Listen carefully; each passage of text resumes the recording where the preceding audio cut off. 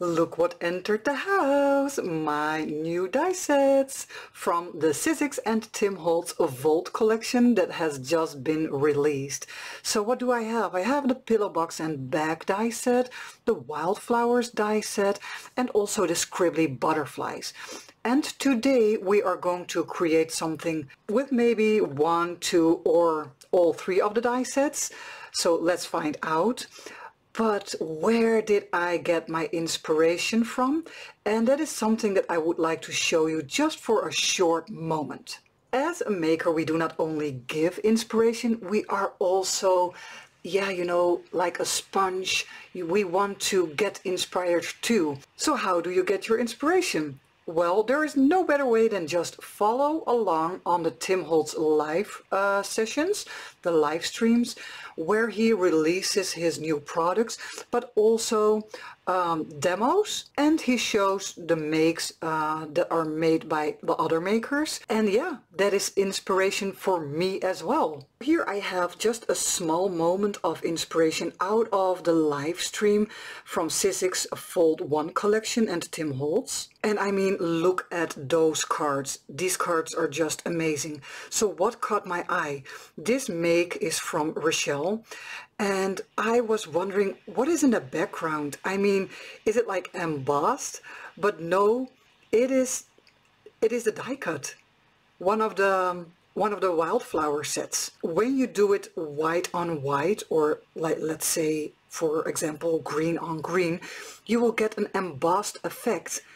That is amazing. I mean, that is so beautiful. So Richele got me inspired, and today I would like to create something in a similar way on a pillow box, and also with the die cuts in the background, so it will look like a raised embossed area, but it isn't. So yeah, let's play together and find out how it will work. And of course I have to say thank you, Richele, for the inspiration. And for you guys, if you do not know her, just go find her and check her out. For today I decided to use this paper. It is a Kraft colored A4 sized paper, and this is my base to work on. My neutral paper, but I would like to change a little bit about it. Of course, this is already a beautiful color, but I would like to grunge it up a little bit. I have put the paper on top of my media mat, the Tim Holtz media mat, and a pretty and a very handy surface to work on, because I can put my mediums directly onto the mat. And you can brayer it on or spray it on, or you can dip your paper in it. So this is my surface where I will work on. My first medium is the distress paint, the iced spruce, and I will brayer it onto the paper, and I will begin gently and just see how it works. And yeah, after that we can even add more pressure to the brayer.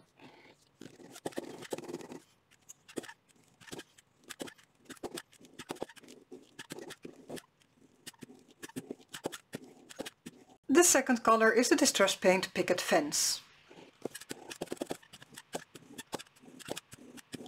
The next color is the Distress Paint Brushed Pewter.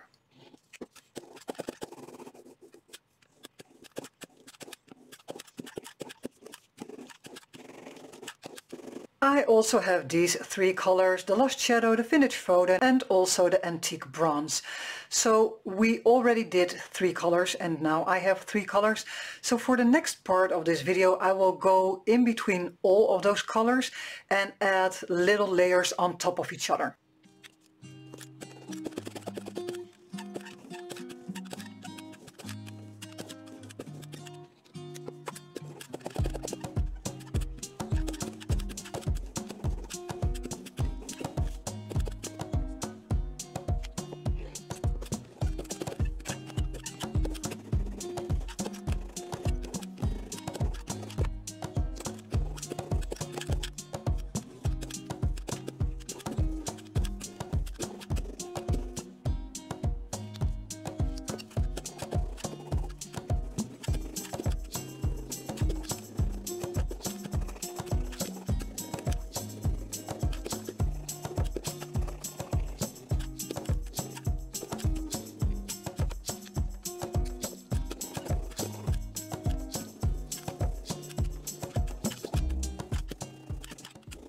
Our background has dried, but I think it could use a little bit extra.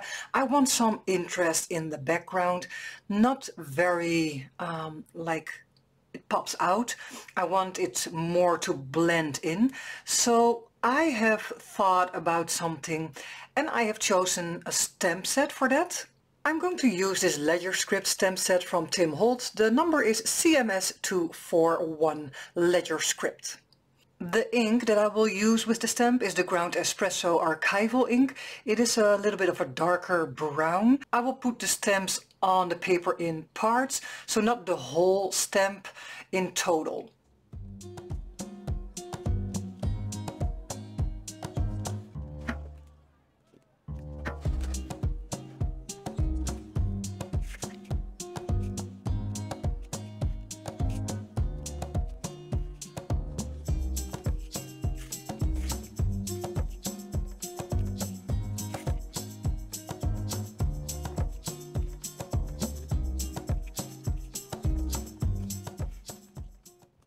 And this is what I love so much. I mean, it blends in very well in the background, but it's not that obvious. So yeah, I think it works very well together. Another great background stamp is this grid one. It is from the mini glitch set CMS405, also from Tim Holtz. And yeah, I think it also blends in very well in the background and it's not so bold. So I will use this stamp with the Archival ink Hickory Smoke.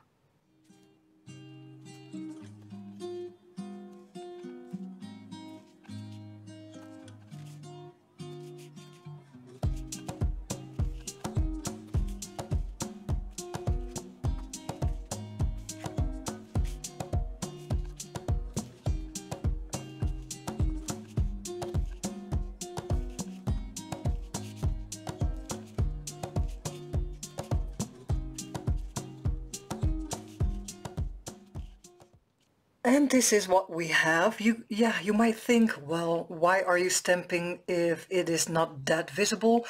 Well, this is just the effect that I really, really love, that it blends all in together in the background.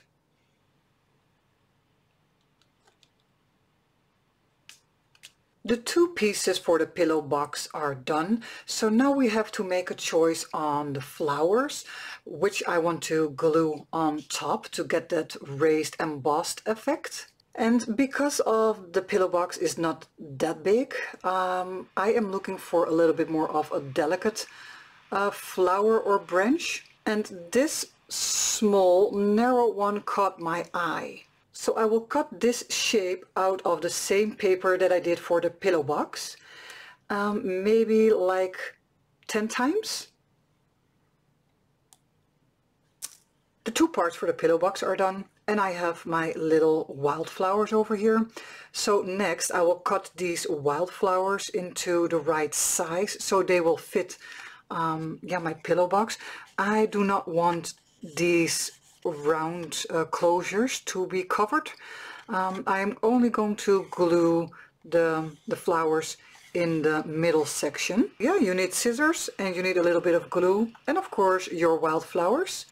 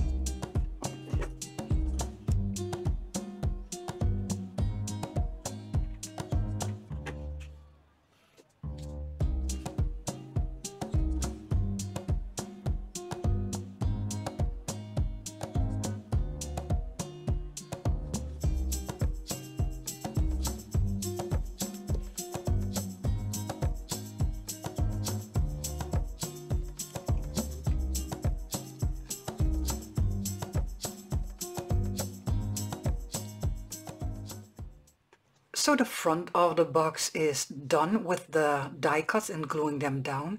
I would like to edge the edges and, well, maybe a little bit of the die cut.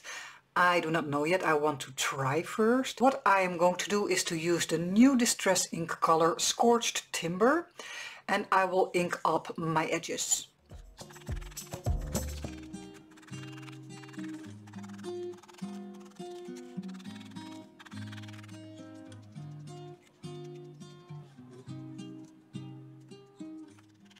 I want to keep the project quite neutral. So what do we want on top? I would like this butterfly, and I have already cut it out. And right now it looks like this. This is cut out of a piece of paper that I have inked up with the new Distress color Scorched Timber. This is the part that will be on top. So now we still have to find something, a layer, the butterfly layer that will go underneath. I came out with this shiny, nice paper for the underneath layer of the butterfly. After cutting and using an embossing folder for those raised areas, this is what you will have. So now I will ink up this butterfly and then I can glue it down with the top layer.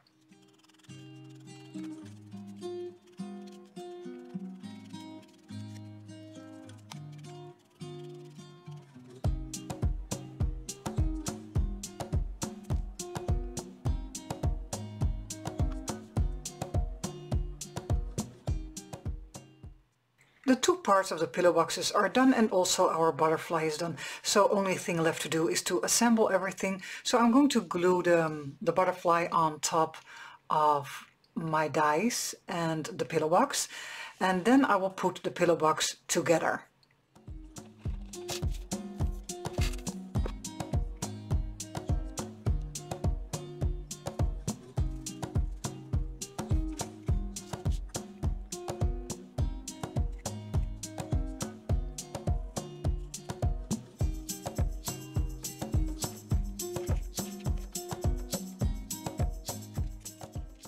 The box is assembled and I've put it all together and folded into the right position, also the round flaps, and this is what we have. And I really think, yeah, it's quite easy, it is quite simple, it is beginner friendly. It is also a way to get knowledge about your materials, like embossing folders and dyes and inks and color schemes. So yeah, I hope you liked my video for today, got some inspiration out of it or new ideas to work on. So when you do like my content, please like, subscribe or comment down below. I will also put up all my links to my socials when you want to follow me or want to know more about me or my work. And I will also put up Richele's Instagram account, Kelly Art Girl, so you can also visit her, because of course the first idea how this started came from her, so give her some love. Thank you for watching and have a great day. Bye bye!